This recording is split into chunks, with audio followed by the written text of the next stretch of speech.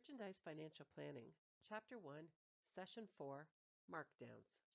Within retail, there are two common types of markdowns: your POS or point of sale markdown, which is a temporary promotional markdown. The second is a permanent markdown, also known as a hard markdown. One type of a temporary markdown is a percent discount.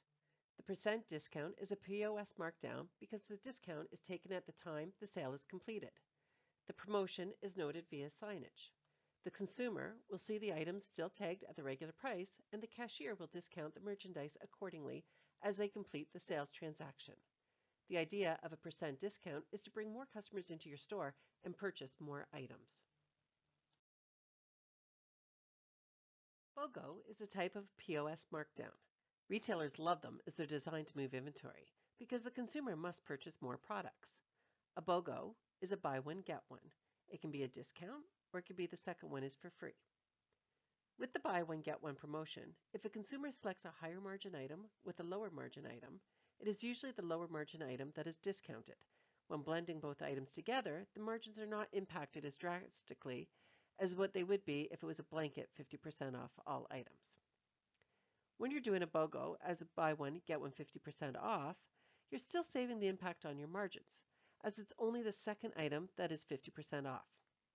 The consumer believes they're getting a great deal, but as you can see from our example on the slide, they're actually only saving 25%. When it's time to plan your markdowns within your MFP application, you must think about what type of markdown you are planning: a POS, point of sale, or permanent markdown. Your permanent is a hard markdown, and it's related to inventory. It devalues your inventory, impacting the balance set. When I update my sales dollars, the value previously entered for my permanent markdown dollar will hold, and my rate will update.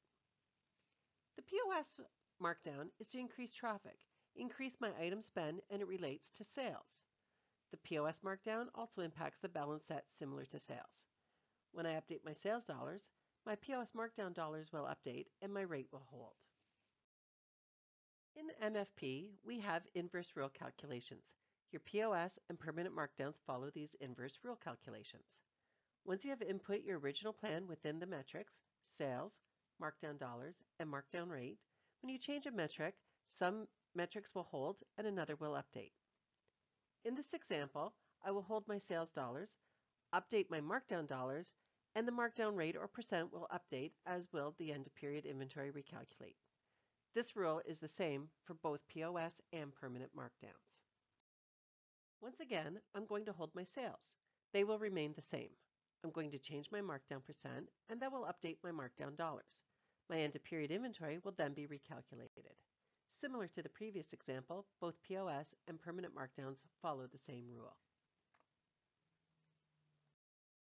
Lastly, with the inverse rule calculations, we're going to update our sales. Your POS will respond differently than your permanent markdown, unlike the last two examples. When I update my sales for the POS, my markdown dollars will change and my rate will hold. This is because of the relationship between POS markdowns and sales. When I update my sales plan with the permanent markdown, my markdown dollars will hold and my rate will update, and this is due to the relationship with inventory.